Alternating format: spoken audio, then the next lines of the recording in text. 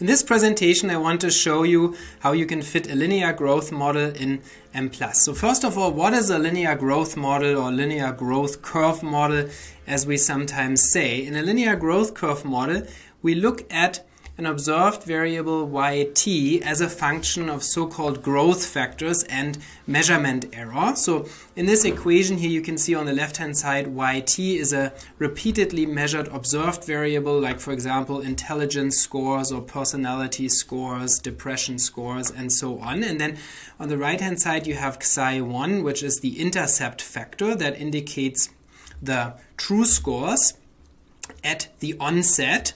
And then you have on the right hand side xi2 minus xi1, which is a difference factor that represents change over time. And in this case, the assumption is that the change is linear. So we have as an effect t minus 1, t is the time point, and so the slope factor xi2 minus xi1 has a linear effect across time. In addition, we have epsilon t at the end, which represents error, measurement error, and deviations from the linear growth function, as well as time-specific effects such as situation effects or something like that. Now, if you find this equation to be a little difficult to wrap your mind around, then it's easier to maybe take a look at a path diagram. So what would this look like for 4 measurement occasions that are equally spaced in time? So here we have y1, so this would be the measured variable, for example, IQ scores at time 1, and then we repeatedly observe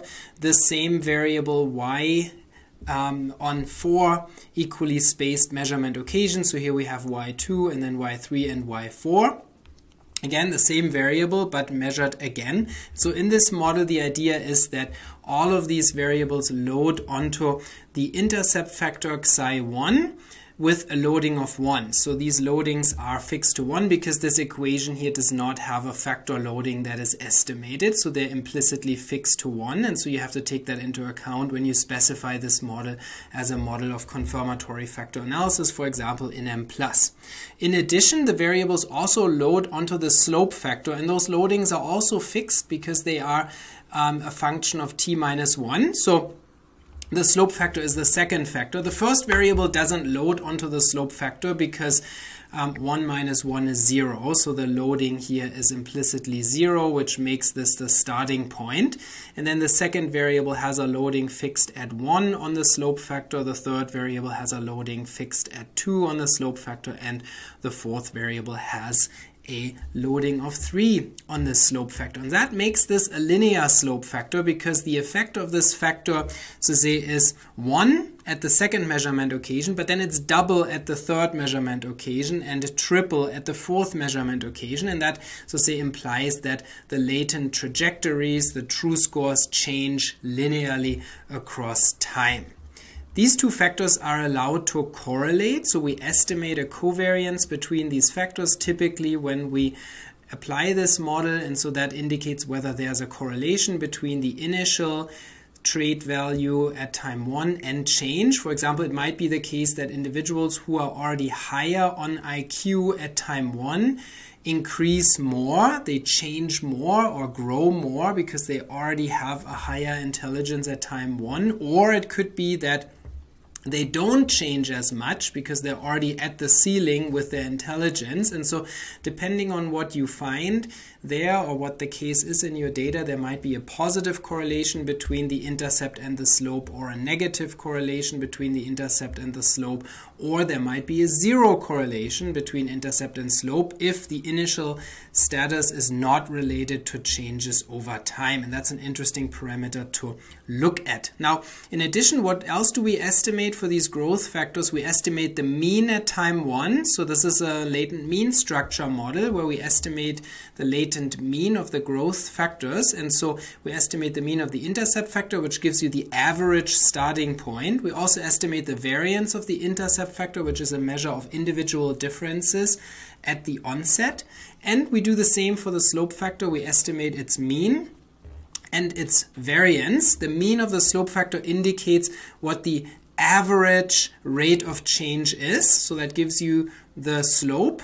the average slope, so to say, of the average growth curve. And you also get a variance for the slope factor, which tells you how much people differed in terms of how much they changed. Some people may not change at all, so they have a slope factor score of 0. Some people might increase in their or have increases in their IQ scores. In that case, they would have a positive slope score. Some others might have a decline in their intelligence score, so then they would have a negative slope factor score. And so that shows you there can be variability in the slope scores, and that's reflected in the fact that we estimate a variance for that slope factor as well.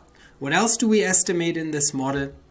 We estimate measurement error variances, so the variances of epsilon 1, epsilon 2, epsilon 3, and epsilon 4. Those variances can be left free to vary across time, or they can be constrained to be time invariant, depending on what you like or what the case is in your data. And so those variances represent unreliability and also deviations from the linear growth curve and or situation-specific effects that might be present in addition to trait effects. So that's what a linear growth model looks like for 4 equally spaced time points. And now let's take a look at how this same model, this exact model, is applied in Mplus. Mplus has a very simple syntax for growth curve models, which is very useful because you can specify a growth curve model literally with just one line of code. And so that's shown here.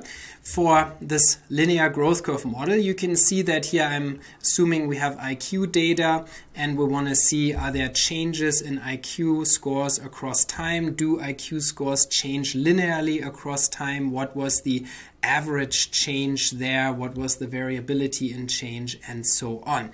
I have 4 variables, y1 through y4, exactly as on the slide.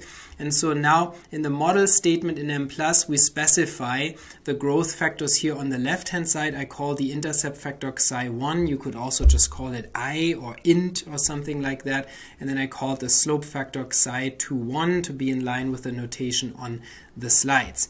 Then you put this vertical bar here, and you list your observed variables with loadings that correspond to a linear growth for equal spacing of time. So the first variable has a loading of 0 on the slope factor, the second variable has a loading of 1 on the slope factor, and then the third variable has a loading of 2, and so on. So that implies linear growth. Now, if you don't want linear growth, you can also leave the third loading here free. So you could put a little star there to indicate that that loading should be freely estimated. And you could do the same thing for y4 also, and just estimate that loading freely.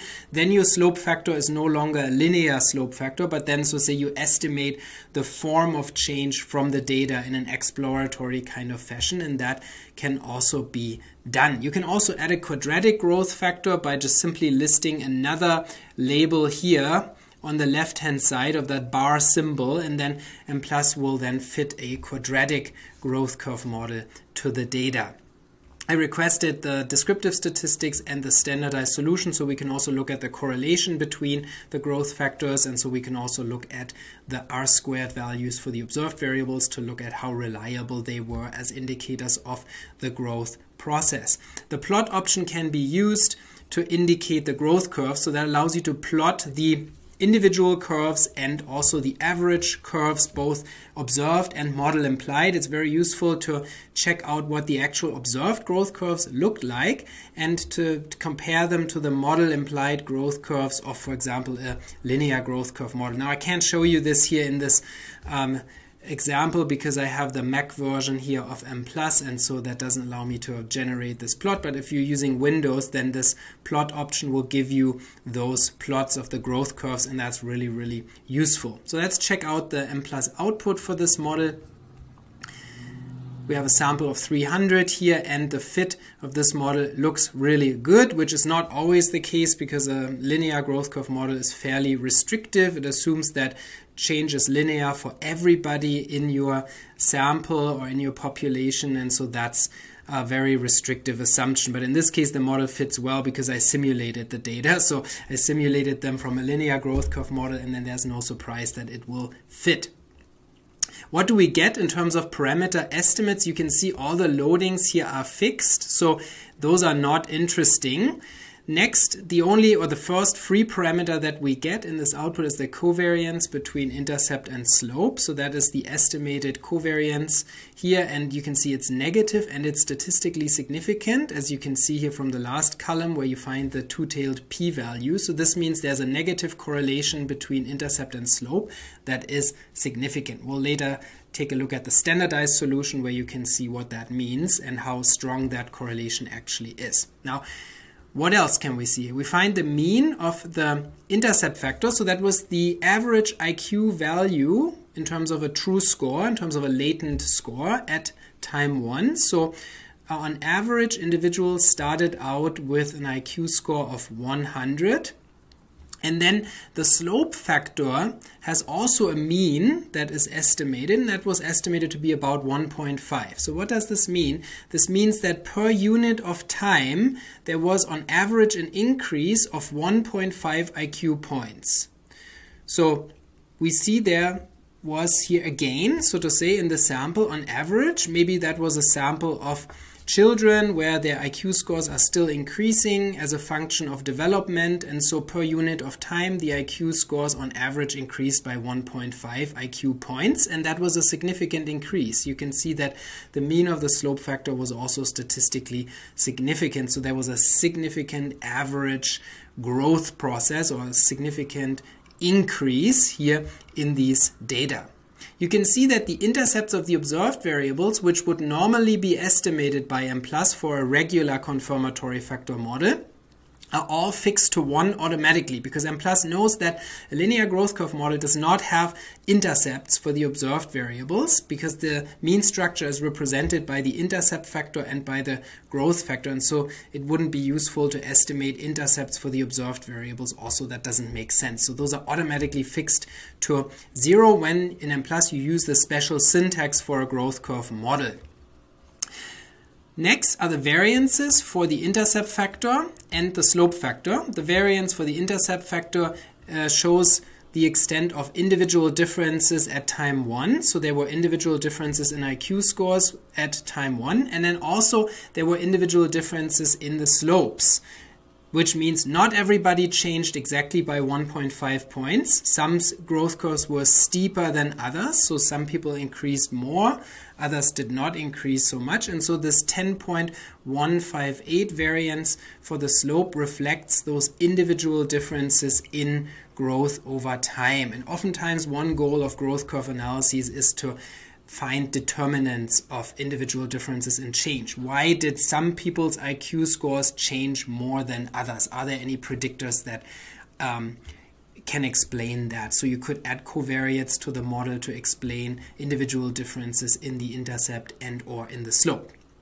And then finally are the residual variances for the observed variables. So those are the variances of epsilon. They reflect measurement error, they reflect deviations from the linear growth pattern, and they also reflect potential situation-specific effects that are not otherwise represented here in this model.